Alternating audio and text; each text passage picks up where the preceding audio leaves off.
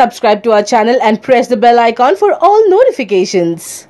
Election for the post of Rajya Sabha Deputy Chairman unfolded a new political drama among political parties in the country. The Deputy Chairman post felt vacant of the incumbent Kurien demitted office on completion of his term last week. The election is scheduled to be held this month and elections a political advantage for his party. Telangana Chief Minister K Chandrasekhar Rao proposed to field his party MP and senior leader K Keshava Rao and argued the BJP to extend the support. KCR is of the view that since BJP did not have the majority to win the post, trouble came to KCR when the Shiv Sena threw the halt in the ring suddenly and demanded the post. Shiv Sena leader argued the Rajya Sabha Chairman Venkaiah Naidu was already hailed from Telugu states, Andhra and Telangana, and if wanted to allot the post to Maharastra only. Shiv Sena, which raised a banner of revolt against BJP-led India recently, the BJP High Command expressed its willingness to give the post to Uddhav party. KCR is facing tough fight from Shiv Sena is